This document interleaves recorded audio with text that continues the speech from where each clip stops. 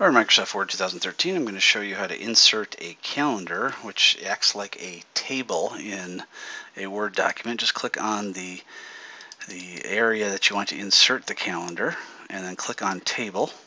Click on Quick Tables, and you've got a few different calendars here to choose from.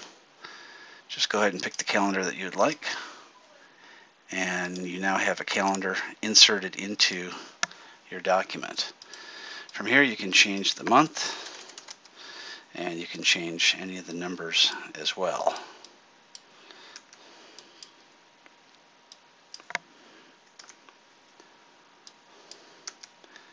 Etc. like that. You can also change these headings if you'd like.